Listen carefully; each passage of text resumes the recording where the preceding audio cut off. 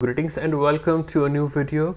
So in this video we will discuss the latest and the greatest updates for the new upcoming SEP tool, which you will be able to use to downgrade your A10 and lower devices to any previous iOS version with SHSH blobs, which will be untethered, and without SHSH blobs, which will be tethered. We will also discuss its official release date. If you want to know more details about this tool, I already made a video on it. You will see the link in the description and in the card above if you want to check it out right now. Also, it will be Mac OS only at first. Also, the A7 support was missing from this tool, but upon the final release it will be added, so you will be able to downgrade your A7 devices also using this tool.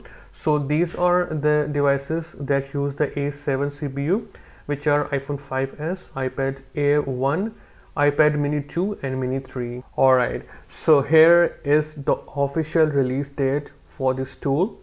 As you can see it on your screen, this is from the official Twitter from the developer, which is 22 November 2023. Also, please note that at first it will support A9 and A9X devices, and later it will include the support for A10 devices also. Now, if you have the same questions in your mind, you can see that yes, you will be able to downgrade your A10 and lower devices even to iOS 10 with blobs, which will be untethered, and without blobs, which will be tethered.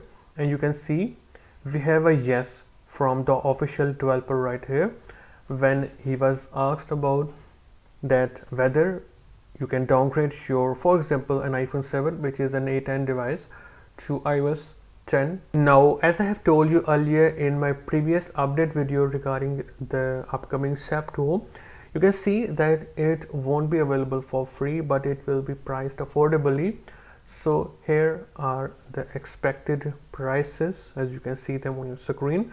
The difference might be between the full functionality or the limited functionality, or maybe the device support. We will get to see it upon the final release. That's all for this update. If I have more updates to share, I will definitely cover them. I will see you in a new video. Goodbye and take care.